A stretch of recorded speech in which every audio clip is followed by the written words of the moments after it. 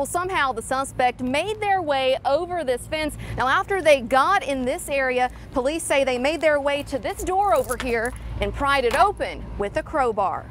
They pried open the west side door, came in by the boutique area.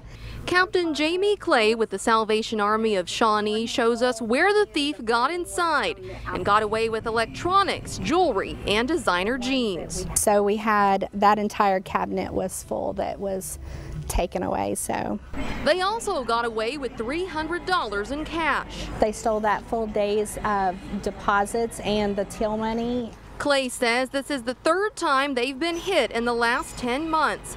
She says when this happens, it takes away from the funds they need to help out those in need. She says she doesn't understand why the thief didn't just come to them for help first. We'd much rather help a family in need and an individual than for them to steal. In Shawnee, Crystal Price, KOCO 5 News.